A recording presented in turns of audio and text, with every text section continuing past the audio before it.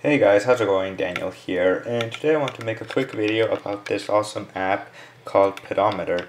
So Pedometer, like I did a video about this a while back. It's a simple app that is a stepping app, so it counts your steps uh, and just to tell you how much steps you have taken throughout the day.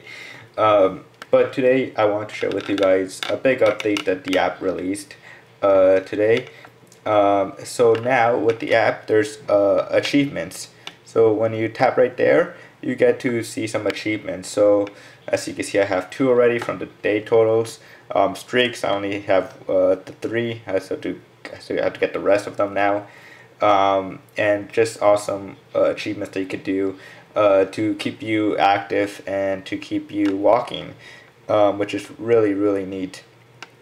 But another big update with the 3.0 that came with this app is now in the widget app, it will tell you a graph. So right now I haven't walked that much today in the morning, but when I do, there should be a nice little graph popping up from all the steps I've done throughout the day, which is really awesome.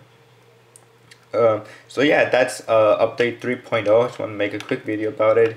If you guys haven't checked out Pedometer, I highly recommend you guys go check out. It's a very simple app, but really useful, and it's really neat as well. So that's it for now, guys, and I will see you guys later. Peace.